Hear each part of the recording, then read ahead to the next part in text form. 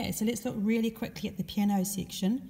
So if I turn the piano section on, we've got here, this is the little switch that changes what type of piano it is. So there's a whole lot of different grand pianos, upright pianos, electric, and then digital pianos and layered pianos. And you can see here on the screen, as I turn the knob, it changes what kind of piano it is.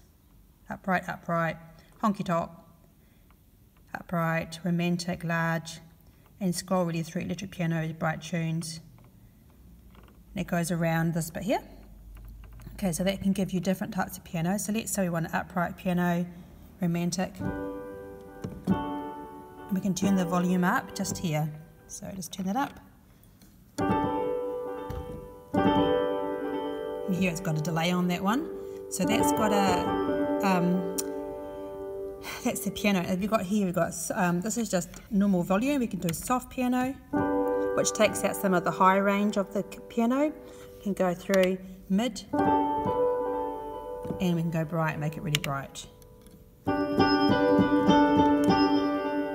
Real simple way to change the EQ of your piano. And then we can link the piano to the suspend pedal if we want to. So when I hold the suspend pedal down, it stays on. I can turn that off like this with my one hand.